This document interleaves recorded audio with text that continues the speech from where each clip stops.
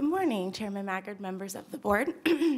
My name is Jessica Jansen. I'm the Homelessness Projects Manager for United Way, and I wanted to give you a brief update this morning on the California Landlord Summit on Homelessness that occurred here in town on Tuesday, October 16th at the DoubleTree. This idea came about probably 6 months ago, and it was a partnership between the Income Property Association of Kern, the United Way of Kern County, and the Housing Authority of the County of Kern. The goal of this summit was to really engage with landlords, property owners, investors, and talk about how they can really be a part of the solution to homelessness. We talk all the time about housing. The solution to homelessness is a home. And right now we are in short supply of those for the people that we serve. So the goal was to bring landlords in, explain our program, calm any fears, talk about any myths, and see if we could really engage them, bring them on board with the work we do. So as we move forward with the planning of the event, we realized something really incredible had been done, is that we have 60 individuals in our community.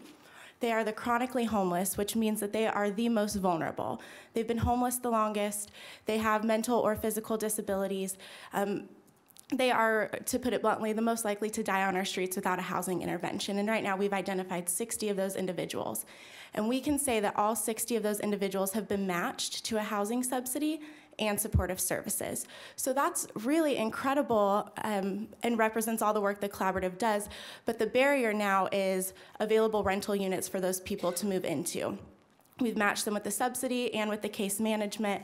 Now where do they go from here? So as we planned the summit, we decided we are going to just make a call to action to our community, to our landlords, and say, we need you. This is where we're at, and this is how you can help. Our goal was to receive a commitment of 50 units by November 1st. And I'm really excited to say that in one day at the end of the summit with the call to action, we received a commitment of 47 units.